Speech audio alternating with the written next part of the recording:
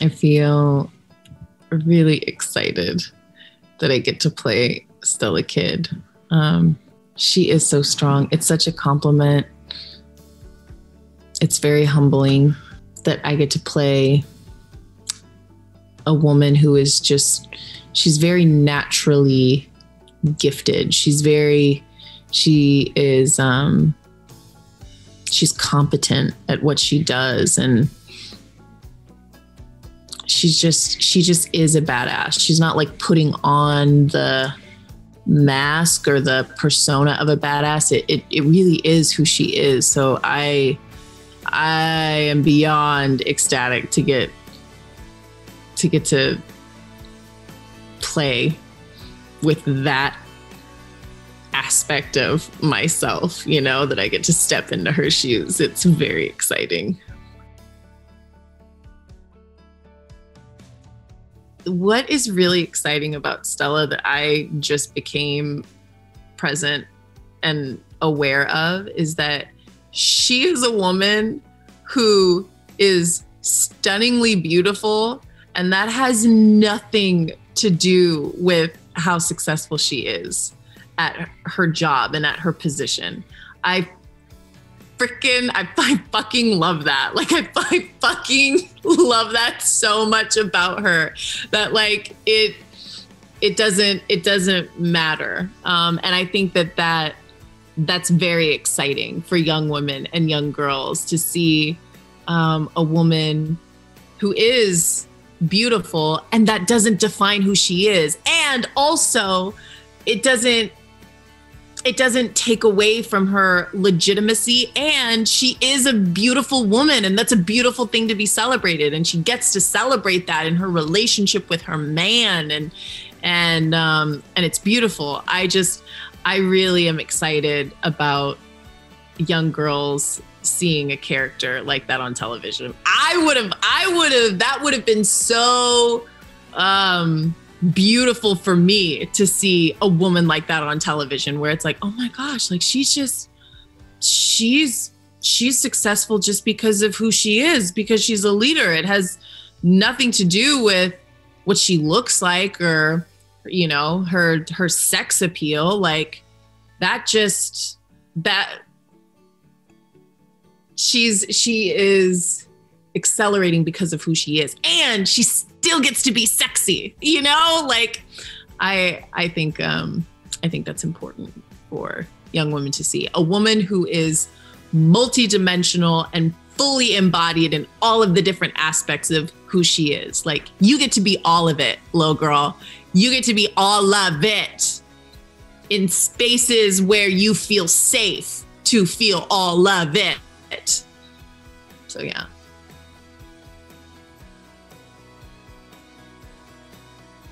Stella's evolution has been so fun to play, so fucking fun. I love that she's really matured. I think that when she first came on the show, she was very much in denial about her pain. She was very much in denial about her own insecurities. And I think now she is really owning how she feels.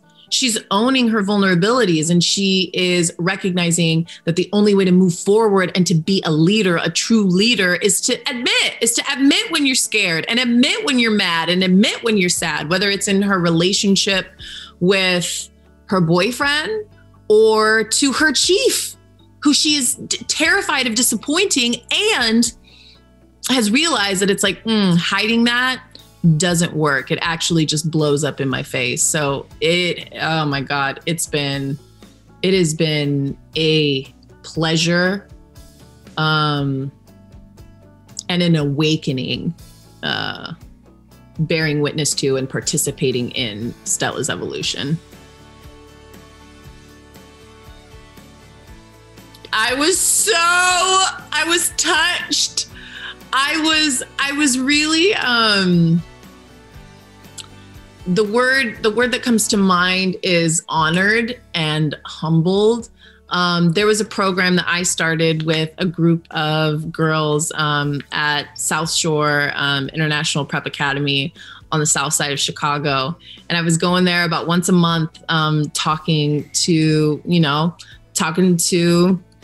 my Black babies, talking to girls, specifically Black girls, brown girls, about emotional intelligence and meditation and mindfulness and processing all of that. So when I read about Girls on Fire, I was so excited because I felt seen, and I felt really excited that the writers wanted to take my character down that road. Like it felt empowering, and it felt validating.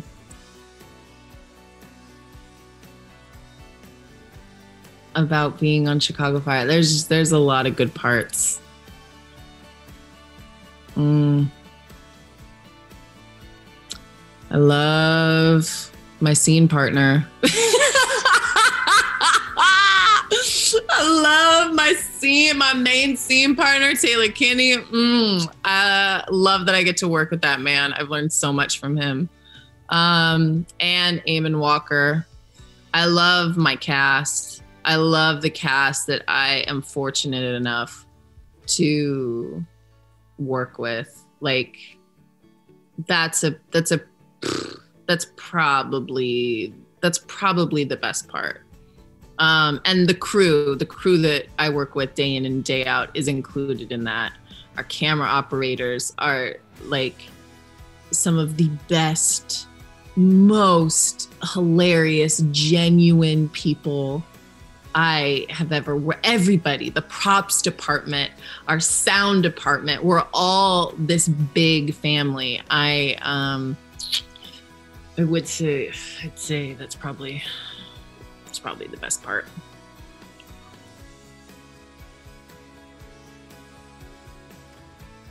I mean, I love Haley Upton on Chicago PD.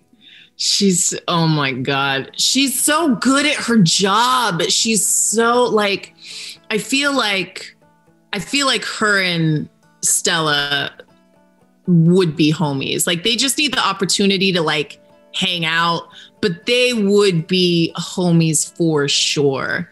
So and Tracy Spiridakos, I hope I said it right. She's from Greece. She's so sexy. She's so, oh my God. She's just so, and not just sexy, like, I don't know, physically, her beingness. She's so grounded, and she's a beautiful spirit. Yeah.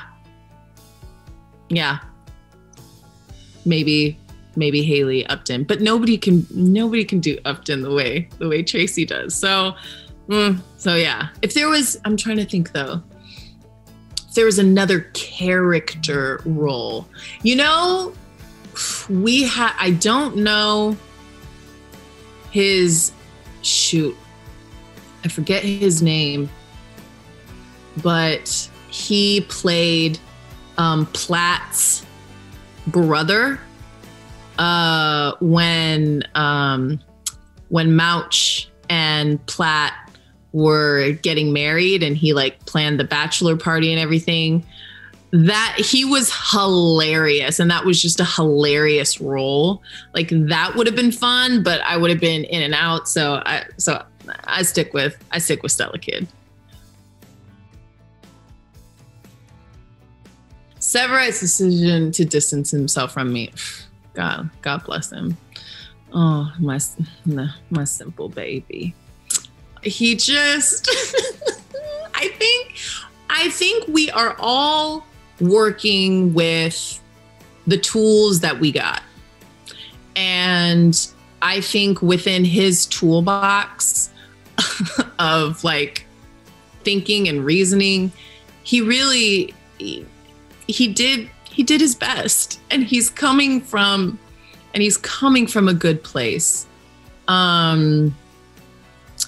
I just think that there is power in communication, especially when you're afraid to. That I have learned that I learned from these two incredible coaches. They created the Somatica method. Look it up. But Danielle, she talks about how fear and anticipation, they're the same sensation in your nervous system.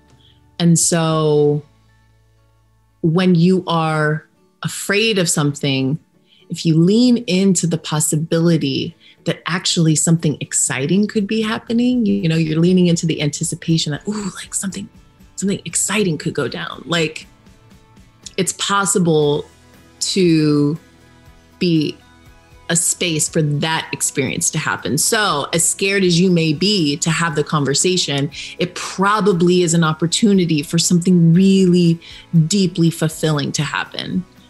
So I would say to Severide, the next time you're really scared of opening up, it's like, this person has proven, Stella has proven that she's here, that she loves you, that she's not going anywhere, that she's not going to abandon you.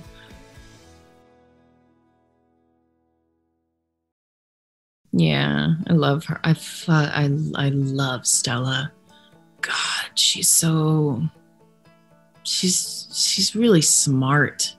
She's really smart, and she's not afraid of hard work. That's what I love about that girl, about that woman. And I love how much she's grown, how she's willing to grow, how she's committed to growth. That's one thing that Stella is committed to. I love that about her. I love how she doesn't like, you know, she won't come out and say, she's cocky. She's cocky in a very charming way that it's like, not a lot of people could get away with that. And she does. So I'm like, okay, girl. All right. I like that about you. Yeah, I love her. I love her a lot. She has been a doorway into an even like deeper self-love for aspects of myself. Like, she's shown me how to do that.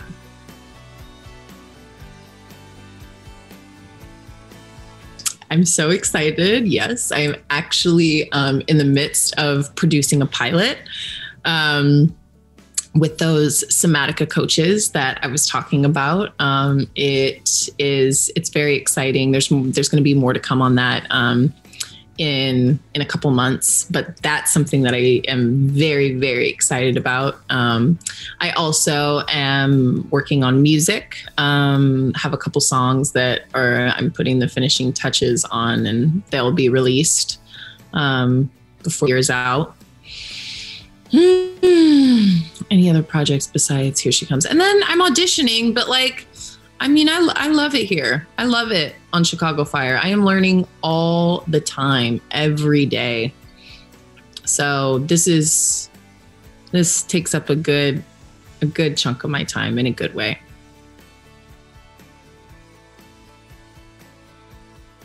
I mean, I hope this pilot that I'm working on gets picked up. I would love to be part of that show. Ooh, the Sex and the City reboot. I would love to be a part of that. Oh my God, what an iconic show. I would love me and David Eigenberg. I'll be like, I don't know, I'll be Steve's assistant, Steve's sexy assistant that Miranda's like, I don't know about her. And is like, you cheated on me once, are you gonna cheat on me again? But then she finds out I'm actually really cool. I don't know. What else would I love to be a part of? What other shows? Fleabag, Succession. I would love to be on Succession. Love. What shows am I obsessed with? Big Mouth. I would love to be a voice on Big Mouth.